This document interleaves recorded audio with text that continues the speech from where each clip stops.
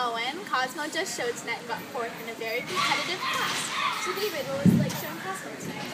It was a lot of fun to show. There was a huge class of 21 top horses, and it was tons of fun to show. It was fun going through the gate with them, and knowing I had a really nice horse that's handy to get in and out and around it. You can show really well. What was it like watching him, Owen? Well, it was really different because usually I'm the one on the horse, but it was really nice to see my horse perform in the showering while me being a bystander. I was really excited. I'm not going to lie, a little nervous, but I felt like I was riding with David every step of the way. And especially with Cosmo having a hard time recently, getting the ribbon that he did was really special to show us how special he is. He looked amazing.